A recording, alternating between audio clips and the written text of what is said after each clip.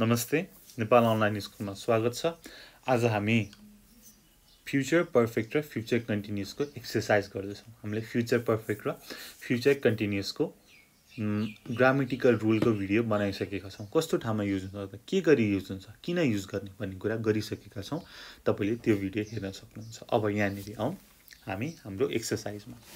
यहाँ के छ त रीड अबाउट एन्डी। यहाँ एन्डी रहेछ हैन। Then tick the sentences which are true. In each group of sentences, at least one is true. अब group of sentences मा एउटा चाहिँ true छ रे।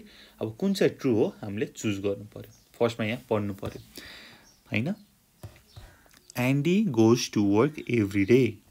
He leaves home at 8 o'clock and arrives at work at about 8:45. He starts work immediately and continues until 12:30. When he has lunch, which takes about half an hour, he starts work again at 1:15 and goes home at exactly 7:40. Each day he follows the same routine and tomorrow will be no exception. भनेदेखि 7:45 मा उ के गरिरहेको हुनेछ त भन्दाखेरि 7:45 भनेपछि he will be at home. 7:45 भनेपछि यहाँनिरको पोइन्ट आयो है त। मैले यहाँ रातोले गरे यहाँनिरको पोइन्ट आयो 8 बजे भन्दा अगाडि he will be at home र he will be having breakfast. Breakfast खाइरहेको छ। अब 2 मा हेरौँ के छ त 2 मा। 2 मा है at 8:15. 8:15 भनेको ठ्याक्कै मैले यहाँ रातो पोइन्ट गरे यतिको ड्युरेसन हो नि त। अब 8 भनेदेखि he leaves home at 8 o'clock अनि arrives at 8:45 भनेपछि 8:15 मा के चाहिँ गरेको हो त he will have left the house. उसले घर छोडेको हुनेछ। he will have left the house. he will be leaving the house हो त हैन नि है। त्यसपछि अर्को he will have arrived at work हो त 8:15 मा त वर्कमा आइ नै पुग्दैन 8:45 मा पुग्छ र he will be arriving at work हुँदैन है। त्यसैले के हुन्छ त he will have left the house. त्यसपछि नेक्स्टमा के छ त 9:15. 9:15 भनेपछि यतापटि काम गरिरहेको हैन हो। 9:15 मा के छ त he will be working. उसले काम गरिरहेको हुनेछ। यहाँ काम गरिराखेको छ पिक्चरमा पनि। त्यसपछि अर्को के हुन्छ होला त यसो हेरौँ त he will have started work हुन्छ। he will have started work. he will start work हो त हैन नि।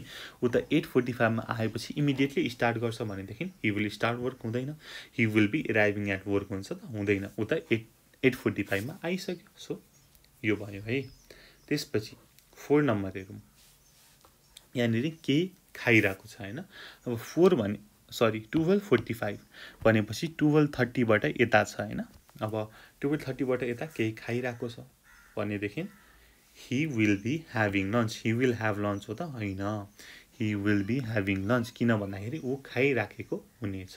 त्यसपछि अर्को के छ अर्को यसो हेरौँ त he will have started his lunch हुन्छ है। तर यहाँनिर C number he will have finished his lunch हुन्छ त हुँदैन। किन भन्दाखेरि उसले माथि हेर्नुस् त 12:30 मा खान सुरु गर्छ भनेछ र उसलाई आधा घण्टा लाग्छ भनेछ भनेदेखि 12:45 मा त कम्प्लिट हुने नै भएन। So be and D R correct. 5 number 4 बजे। 4 बजे उ के गरेको हुनेछ त भनेर भन्दाखेरि उसले काम सकिसकेको हुनेछ है। अनि त्यसपछि भनेको उ घर गएको हुनेछ त हुने छैन। उ अफिसमै हुनेछ है। 4:45 सम्म अफिसमै छौ भनेदेखि के हुन्छ होला त उसले आफ्नो काम सकेको हुने छैन र he will be working.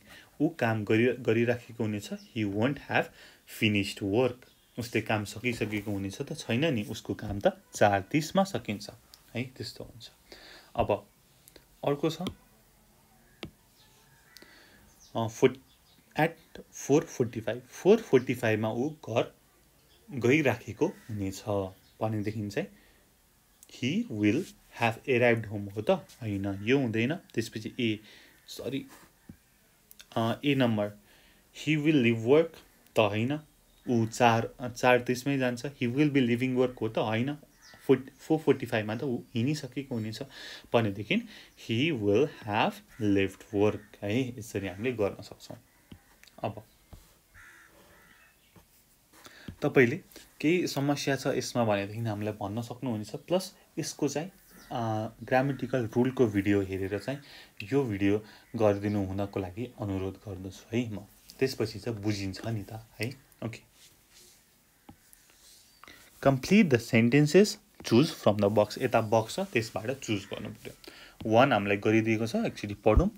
There is an election next week. Who will you be voting for? Who will you be voting for? Who will you be voting for? त्यसपछि 2 मा I will ... shopping later. Can I get you anything? भनेदेखि कतै जान लाग्यो होला त I will be going shopping later. I will be going shopping later. Can I get you anything? 3 number. Emily is not well, so she ... volleyball tomorrow. अब volleyball भोलि खेल्न पाउँदिनन् रहेछिन् भनेदेखि she won't be playing volleyball. She won't be playing volleyball tomorrow. 4. Little Emma ... school soon. She's going up fast. अब उ चाहिँ school जान थालिछे भनेर बुझ्नु पर्यो हैन हो। Little Emma will be starting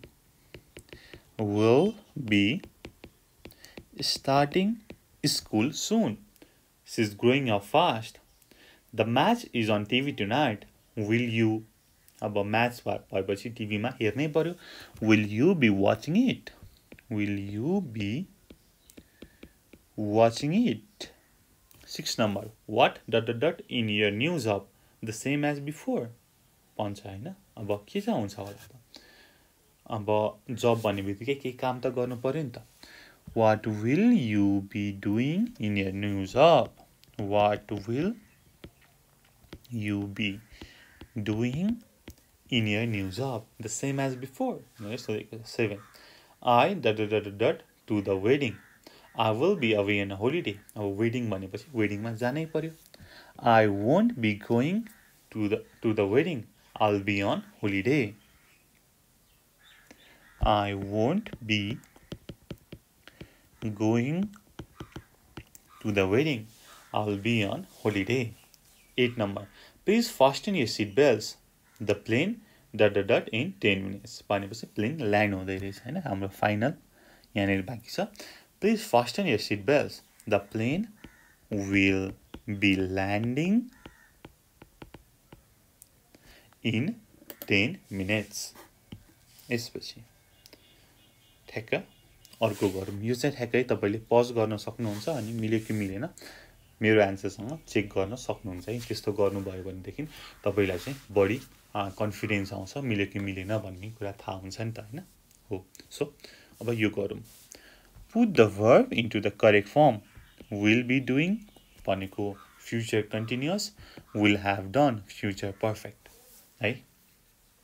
अब मैले के भन्न चाहे भनेदेखि तपाईले फ्युचरमा के गर्दै हुनुहुनेछ त, तपाईको एक्सन के कम्प्लिट भएको हुने छैन त भनेर भन्नको लागि फ्युचर कन्टिन्युअस, र फ्युचरमा के तपाईको एक्सन कम्प्लिट भइसकेको हुनेछ, काम भइसकेको हुनेछ भन्नको लागि will have done future perfect है। यसरी गर्छौं। 1 number. Don't phone between 7 and 8. 7 र 8 को बीच फोन नगर, हामी खाइरहेको हुनेछौं। We will be eating. हामी खाइरहेको हुनेछौं। हाम्रो खाने काम कम्प्लिट भएको हुँदैन 7 र 8 को बीचमा, त्यही भएर हामीलाई फोन नगर। Don't phone between 7 and 8. We will be eating then. 2 number. Tomorrow afternoon, we are going to play tennis from 3 o'clock until 4 o'clock. है, यहाँ के छ त, भोलि 3 बजेदेखि 4 बजेसम्म चाहिँ हामी 4:30 सम्म चाहिँ हामी टेनिस खेल्दै छौं भनेको 4 बजे हामी के गर्दै हुनेछौं त? obviously टेनिस खेलिरहेको हुनेछौं नि त भनेको फ्युचर कन्टिन्युअस लाग्नु भयो है। We will be playing tennis. 3 number. Sarah will meet you at the station ... for you when you arrive. अब स्यारा म स्टेसनमा आउँदा के चाहिँ स्यारा म स्टेसनमा आउँदा के चाहिँ गरिराखेको हुनेछ त वेट गरिराखेको हुनेछ उसको काम कम्प्लिट भएको हुने छैन फ्युचरमा कन्टिन्युअस लाग्यो नि त Sarah will meet you at the station. She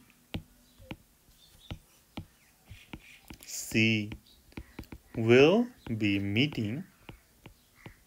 She will be waiting. She will be waiting for you when you arrive. 4 number. The meeting starts at 9:30 and won't last more than an hour. You can be sure that अब 11 बजे त सकिन्छ अब 9:30 मा सुरु भयो रे भनेदेखि 10:30 मा त obviously सकिन्छ नि त भनेको सकिसकेको हुनेछ 11 बजे त त्यो मिटिङ त कम्प्लिट भइसकेको हुनेछ त्यो एक्सन कम्प्लिट भइसकेको हुनेछ भनेदेखि फ्युचर पर्फेक्ट ठीक छ 4 number. The meeting starts at 9:30 and won't last longer than an hour. You can be sure that it will have finished by 11 o'clock. It will have finished by 11 o'clock.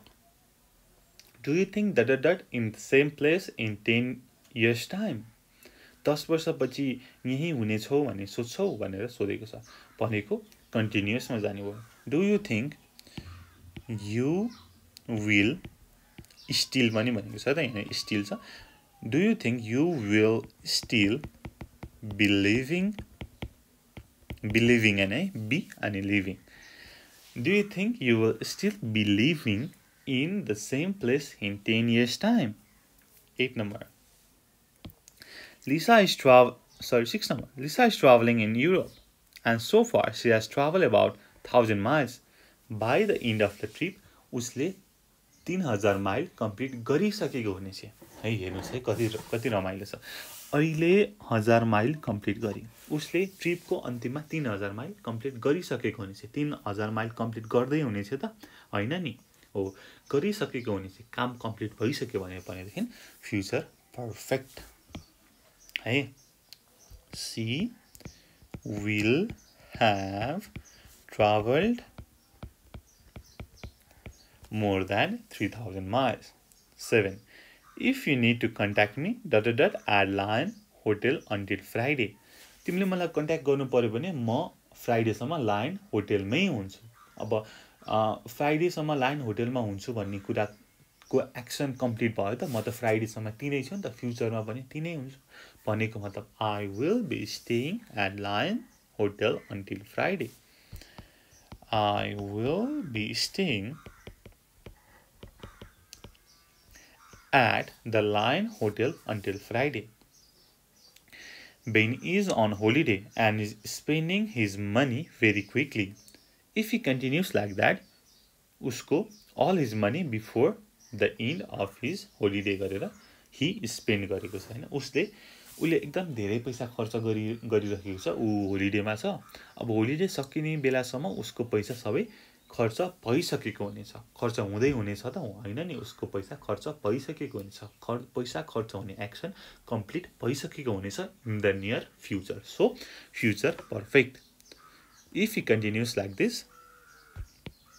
he will have spent all his money before the end of his holiday 9 I'm fed up with my job I hope मलाई चाहिँ एकदम दिक्कै लागिसक्यो मेरो कामदेखि म चाहिँ यो धेरै बेर नगरिराखेदेखि हुन्थ्यो भन्ने उसको चाहिँ चाहना छ फ्युचरको लागि भनेदेखि त्यहाँनेर के लाग्छ त future continuous I hope I won't be doing it much longer I hope I won't be doing